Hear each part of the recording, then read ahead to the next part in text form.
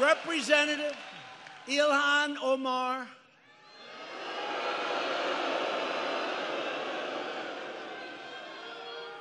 of a really great state. I almost won for the first time in decades and decades, Minnesota.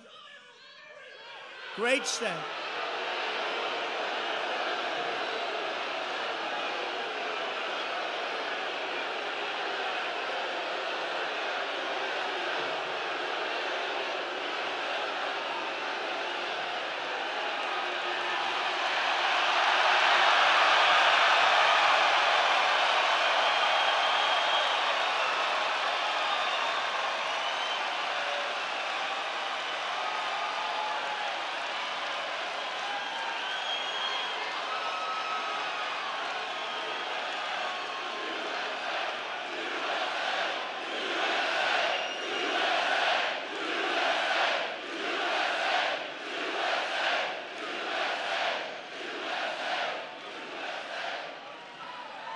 So Representative Omar blamed the United States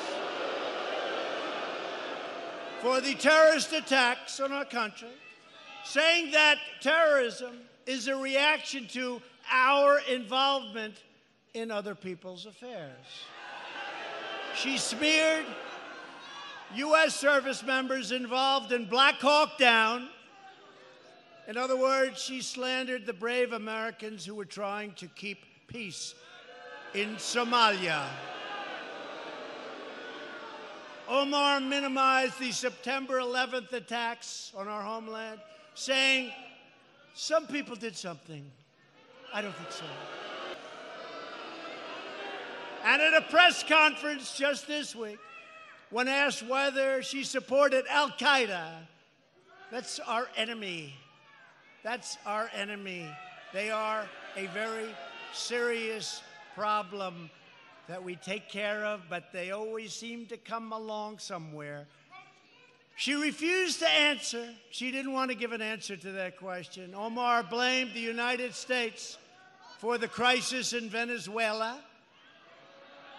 I mean, think of that one. And she looks down with contempt on the hard-working Americans, saying that ignorance is pervasive in many parts of this country.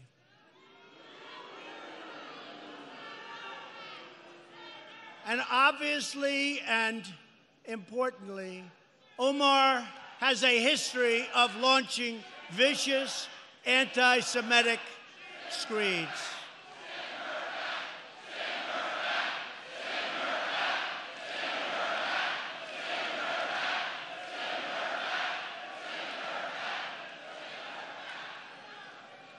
And she talked about the evil Israel, and it's all about the Benjamins. Not a good thing to say. So that's Omar. That's Omar.